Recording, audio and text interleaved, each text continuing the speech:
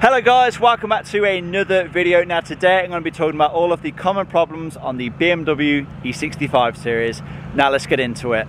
Okay then, so here we have my 2008 BMW E65 series, and it is to be noted that this is the LCI variant, so this is the facelift model, and some of the common problems are different between the LCI and the pre-LCI. But then again, some of the common problems on the pre-facelift are still there on the facelift as well. So the first common problem then, and this is going to be if yours is a pre-2006 model, and this is with the MPM module. So I'm going to show you exactly where it will be located. So it is in the trunk. So if you lift up the floor, and then it is actually underneath the spare wheel well. You can see we have a styrofoam section there. If you lift that up, you should see two modules. You should see an MPM, which is the micro power module, and then you should see the PDC module, the parking distance control module. Now what can happen is water can get down inside of here and end up flooding both of these modules.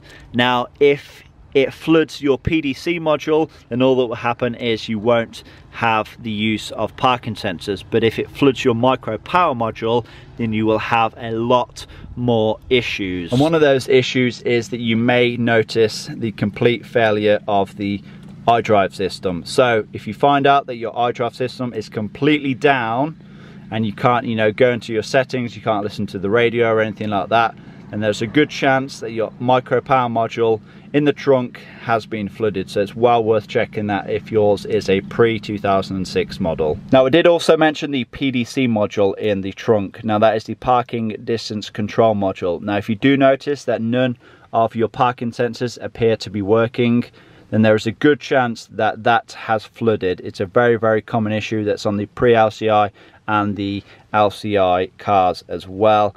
Now there's a few little indications that that has failed. You'll notice that you won't have any of the colouring come on the screen. You won't have any beeps of any kind, and you may have this flashing light just here.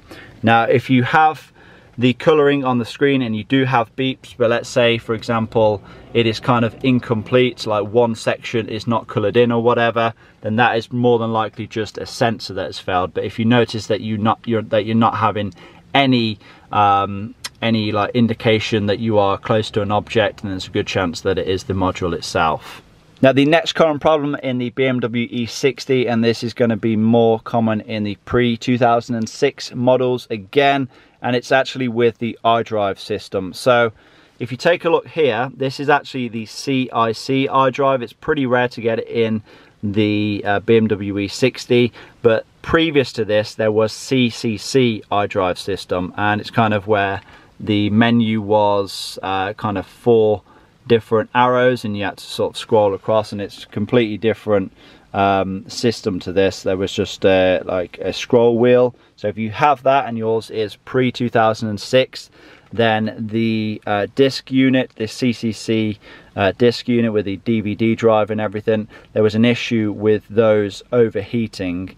So if you have iDrive failure, it is worth updating the DVD drive to a post-2006 model, because they were rectified and seem to suffer with less issues. So we're in the rear of the car now then, and the next current problem is to do with the diversity antenna, which is located just along the headliner there. To access it, you need to remove the C-pillar trim, and then you can pop down the headliner, and it runs just along here. Now if that fails, you'll know about it because you should lose all signal to your radio. And you'll also notice that when it comes to locking and unlocking your car with the key fob, that you'll have to get very, very close to the car. So if you notice that you are having to stand right next to the car to lock or unlock it, then there's a good chance that your diversity antenna has failed. Now you should be able to lock and unlock your car from, say,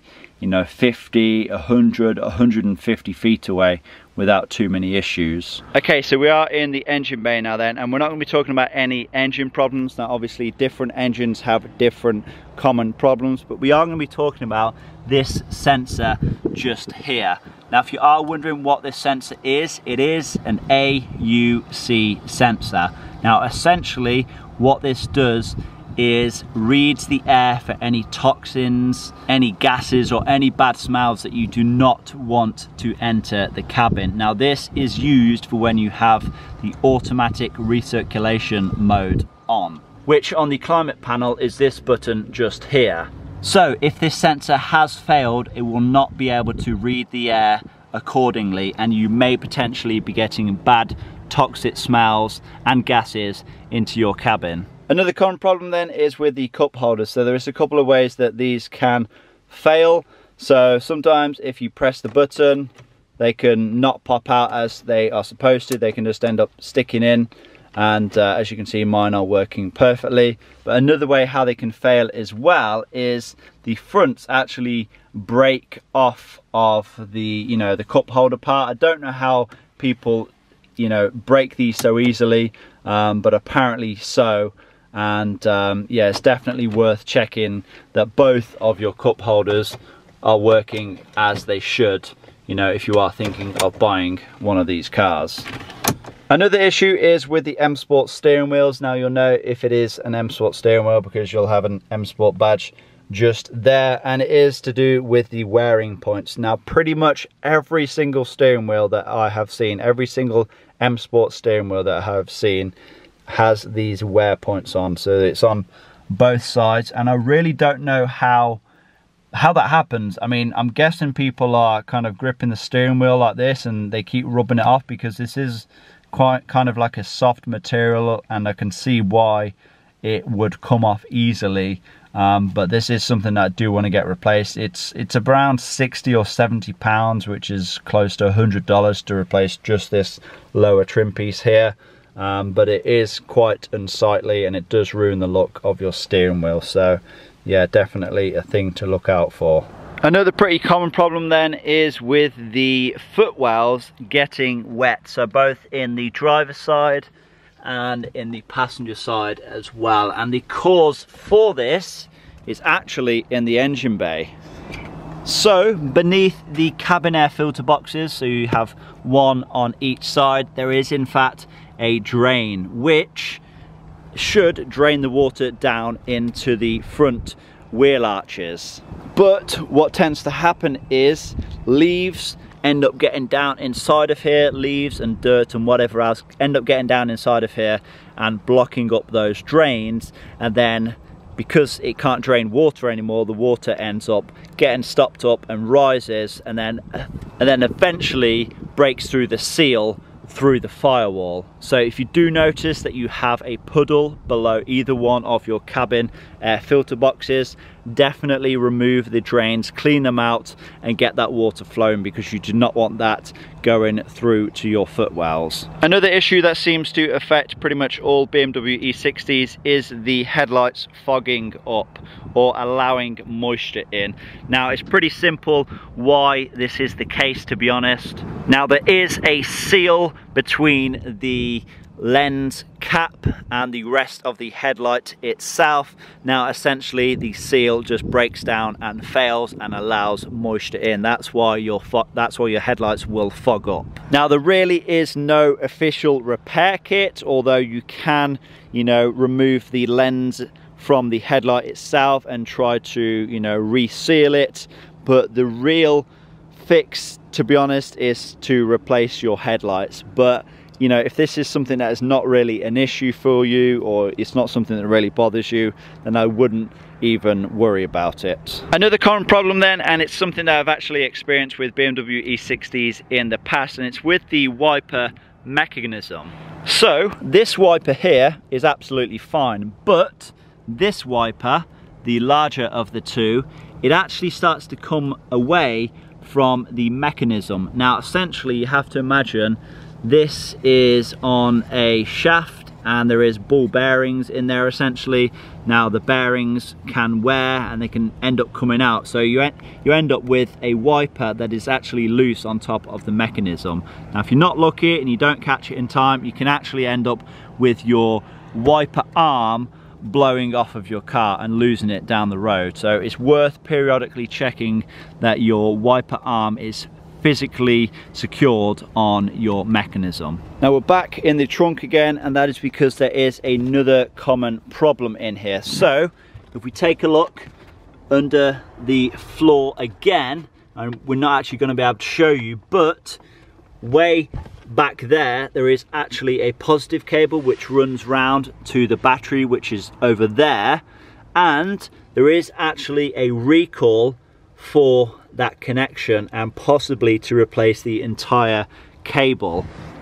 And so it is well worth checking with your local BMW dealer to make sure that your car has had that recall done, because if not, then there is a potential fire hazard there. It is known for some cars to literally burn to the ground, so make sure you check to see if your car has had that recall done. The next problem then is to do with cars that have a sunroof. So if you do not have a sunroof, you haven't got to worry about this, but it is again to do with various water drains. So essentially your sunroof will have two drains, one on either side, and they run down through the roof, down the rear quarters of the car, and end up beneath the rear wheel arches. Again, if these are stopped up with leaves and whatever else, they can cause water to rise, and you'll actually notice, because you'll end up with water on or underneath your rear seats. So if you notice that you have water on or underneath your rear seat bench, then there's a good chance that those drains are blocked up. So you may have to remove your rear wheel arch liners and then remove those drains and give them a good clean out. So we're back inside of the car now, and this next problem is to do with electric seats that have the extendable thigh support. So let me show you how this should look. You see how it is extending properly, and it should retract properly as well. Now if you try the switch on the side and this thing is not moving, then I know what the issue is. Essentially there is a small plastic cog which fails, and it fails for a good reason really. That cog fails to protect the rest of the mechanism, but that plastic cog needs to be replaced so it can actually function as it should be. Now you can actually buy an upgraded brass cog, which obviously can never fail because it's brass and it's much harder wearing and whatever, and that's something that's worth doing. It's not too difficult. All you need to do is remove the end part, disassemble the motor, and then replace that cog, and yeah, you should be good to go. But that is a common issue, so if you have this problem yourself, consider you know, getting the upgraded kit for it. And the final common problem then, and I guess this is not really just a BMW E60 thing, this is kind of a cars in general thing, but it is going to be transmission failure. Now BMW wrongly say that the transmissions in their cars are guaranteed for lifetime. Not guaranteed for lifetime, they are good for lifetime. You know, they don't need to be serviced, and yeah, you just keep driving them forever and they'll last forever. Now this, of course, we know is not the case.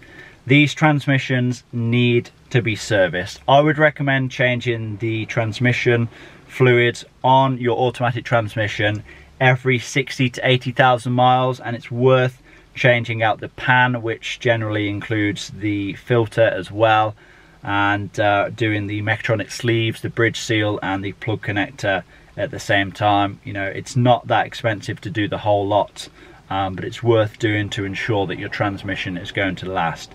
Generally, the people that have the most issues with their transmission are the people that don't service and maintain them. So if you do want your transmission to last, definitely service it. And this also goes for the guys who have a manual transmission as well. It's even easier to service a manual transmission. It's essentially like an oil change. You know, there's no filter or anything. You literally just need to drain the oil and refill it again. And yeah, again, I'd recommend doing this every 60 to 80,000 miles. I've done it in this car. It made the shifts so much smoother and a much more enjoyable drive at the end of it. But yeah, that's pretty much it, to be honest. This has been all of the common problems on the BMW E60 5 Series. I hope this video has been helpful. I hope you guys have enjoyed it. Please give this video a like, leave a comment down below, subscribe if you have not already done so, and I will see you all in that next one. Peace!